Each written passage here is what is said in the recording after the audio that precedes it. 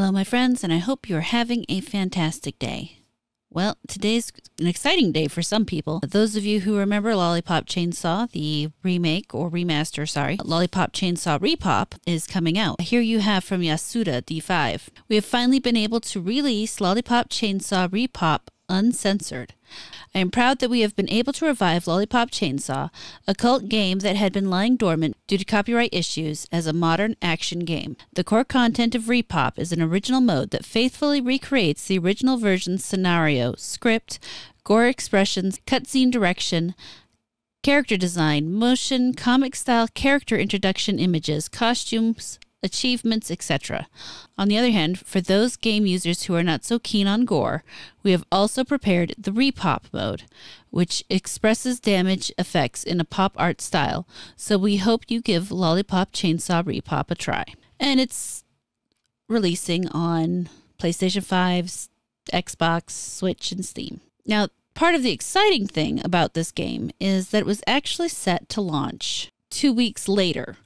So they actually moved the launch date up 2 weeks and released sooner, which is kind of a rare thing today. We're going to go ahead and give the trailer a watch. Lollipop Chainsaw allows players to select original mode, which is based on the original release, or RePop mode, which has less violence and uses pop art damage effects. This trailer uses in-game footage from RePop mode, so don't expect a whole bunch of gore here.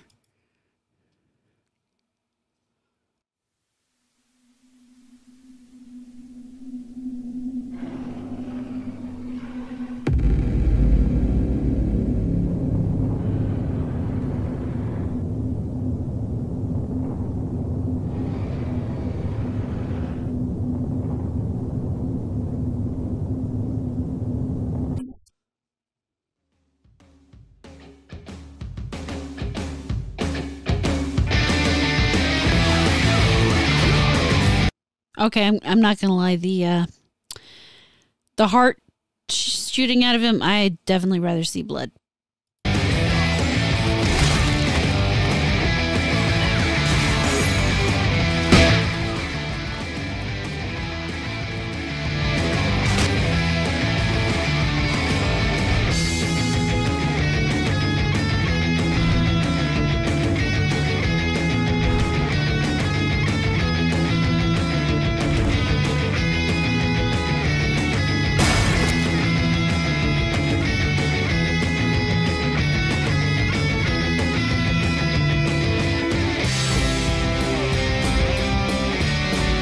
Yeah, the characters definitely look fun.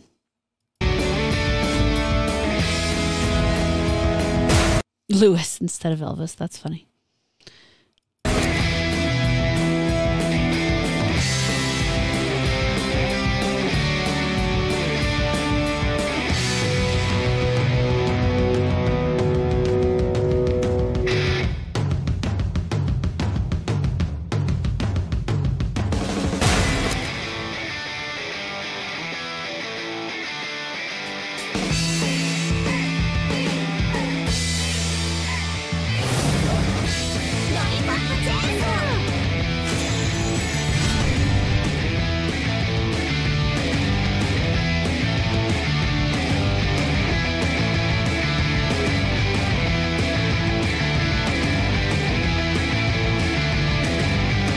And you can tell they decided to move up the date, obviously, since that's at September 25th and it's now the 12th. So that's pretty cool. Definitely a colorful and interesting game. I have to wonder if they felt that taking away some of that gore was going to help them. I don't know. Doesn't really seem to do it for me. And in more exciting news, and for the PC users, this will make you really excited. To all Steam users, Lollipop Chainsaw RePop is denuvo free. That means no nasty anti-cheat system on a single-player game that doesn't need it digging into your system files. In my opinion, that's the best news of all. You might be wondering, what are people saying, since by the time I recorded this video and let it out, it will have been out for a little bit. Well, the most interesting part of this, they either didn't give out game codes early for reviewers, or they embargoed it so they couldn't actually review it yet. However, there are already 2 reviews, one posted September 6th The other's supposed posted September 10th. If I refresh, let's see if anything comes up. Nope, still just the two. Lollipop Chainsaw RePop brings the beloved 2012 zombie slaying classic back with smoother combat and new content. Protagonist Juliet Starling's journey mixes humor and action, though the game's pacing is slowed by overly long stages and gimmicky minigames. While the boss fights underwhelm, the satisfying upgrade system and campy charm make it worth revisiting. The remake introduces quality of life improvements and additional cosmetic options for players to enjoy, and that is a 70 from Noisy Pixel. And then you have Area Jugones. I'm not sure how that's said. Lollipop Chainsaw RePop is the perfect example of how a remaster should be done.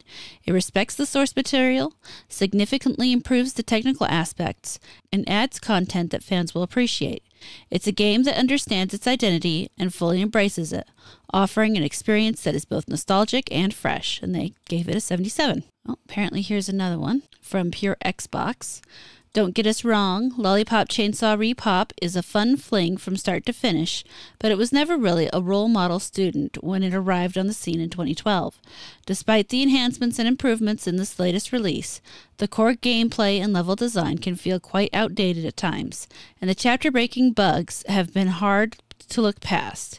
If Dragami's updates resolve these glitches, or if you're just a longtime fan of this one, maybe consider giving the Zombie Slayer an extra star for her effort, and they only gave it a 60. Now, as I recall, Lollipop Chainsaw, while being an extremely interesting and quirky game to play, I never played it myself, and I was thinking about getting it. We'll see. Wasn't exactly like a mega hit back in the day.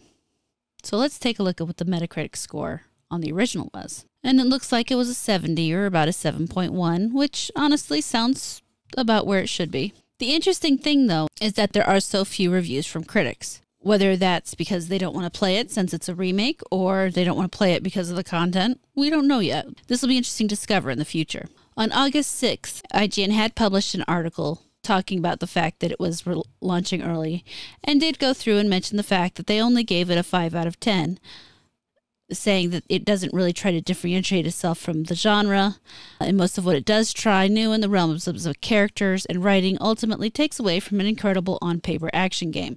Which, honestly, that sentence, if it's an incredible on paper, then obviously it should be trying to differentiate itself. But that's a separate issue. Of course, IGN isn't going to be a big fan of this game. Another publisher, Jamatsu, has put out a breakdown of basically everything they've added, changed, kept. Some of these include things like updates to resolution and frame rate. PS5 and Series X and Steam support 4K and 60 frames per second. Switch is full high definition and 30 frames with shorter load times. A whole bunch of improvements. And I mean, it's quite a list. I will have this in the description if you want to check that out. And of course, after this shift up claims of being uncensored, people are seriously questioning the idea that the game is, in fact, being released uncensored. Here you have Learning the Law at Manga Lawyer, who is going through and tracking down what differences he can find. Of course, the first one is they seem to have tweaked her standing animation. Now, personally, as someone who has breasts, I find the old movement a little unrealistic. It looks a lot like she has a pair of water balloons strapped to her chest. So I'm fine with the fact that they changed them to be a little more normal. But of course, a lot of people will consider that censorship, and that will make or break the game for them. Now, he is tagging to hopefully get some information from the developer, but I wouldn't anticipate hearing too much about it. He has, if you think performance is more important, there are claims the Switch version should include an option for 720p, as it's struggling a bit. The same goes for the Steam Deck, which lacks graphics options. Aside from that, everything else is great. He says that 4K is also struggling on high-end GPUs, probably a patching coming. But to this point, those are really the only things he's commented on. I'm sure if there's more, it will definitely pop up on the internet. The game has still only been released for a couple hours, so there's still plenty of time to find something. That said, in the time it's released, it's already managed to beat Concord's highest peak number. 738 people playing versus the 697 that was Concord's peak previous to its closure. Even now, the peak for it has climbed to 801. I imagine as the days go on, that will increase a little and then decrease a little. I wouldn't anticipate this game selling quite like others just based on the fact alone that it really was a cult classic and not a traditional classic. It's going to be a niche game that has an audience, but it's not a huge audience. So there is definitely that going for it. And finally, if you are looking at getting it and something in here has helped you decide that you are in fact going to get it, RePop Steam version is now available for a limited time of 2 weeks from today. We will be offering a 10% discount on the sales price as an early purchase bonus, which means instead of $49.99, it's $40.99. So you can save $4 in the event you decide to make the purchase. That said, whether or not it's fully uncensored, we don't know yet. Are the changes good? Are they bad?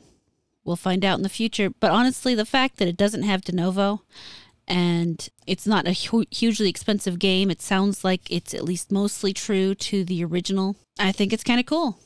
So let me know what you think. Are you playing it? Do you know if there are any changes? I'd be curious to see what you think.